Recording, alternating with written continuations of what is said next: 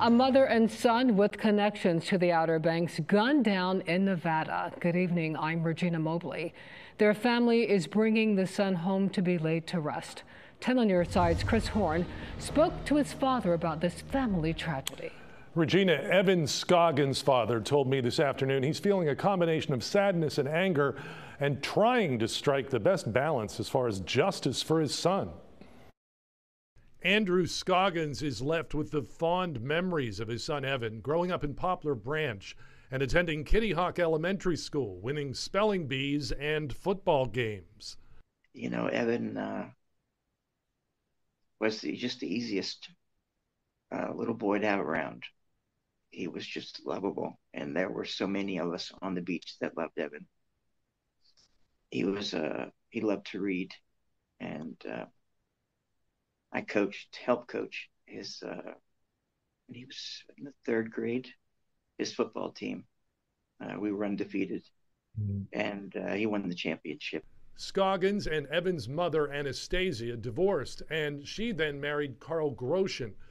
Evan and Anastasiya were shot to death the night of October 11th in Henderson, Nevada, near Las Vegas, and police have charged Groschen with the killings. Scoggins says after Anastasiya married Groschen, Evan's life was in upheaval, moving from the Outer Banks to Charlotte, Missouri, Nebraska, and ultimately Nevada. But Evan never forgot North Carolina. He remembers his family life on the beach very well.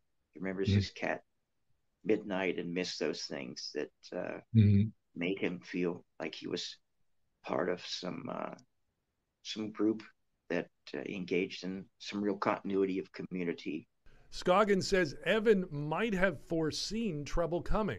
Did Evan ever communicate to you that he felt he was in danger? Yes. He did? Yes, he did. Okay. Yes. On his Instagram, Evan was very explicit on one of the last messages that was a serious message. It wasn't something about a movie. Scoggins says he plans to sue Groschen for wrongful death. Groschen is in jail with no bond. He has a court date next month on the 2 murder charges. And Scoggins says Evans will be brought home and buried in Poplar Branch. He has set up a GoFundMe page to assist with funeral arrangements. We have a link to it on wavy.com. Chris Horn, 10 on your side.